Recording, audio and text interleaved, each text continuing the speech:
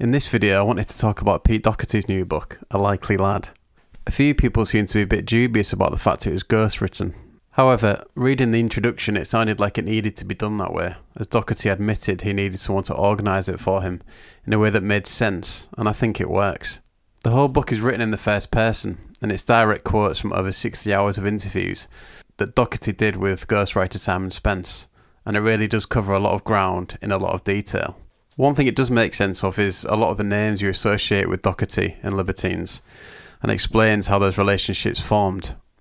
particularly people like Alan Wass and Wolfman.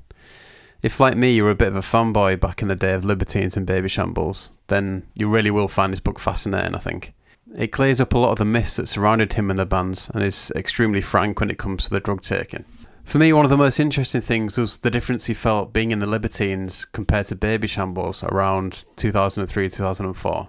When I spoke to Gemma Clark on the podcast, I asked if she felt Doherty enjoyed the freedom in Baby Shambles that he maybe couldn't get in the Libertines at the time, and he more than confirmed that in the book. Even though he was cut adrift from the Libertines against his will, he seemed to crave that freedom of being in another band that wasn't as tied up with labels and management. It was also good to hear about some of the healing relationship he's now got with his family,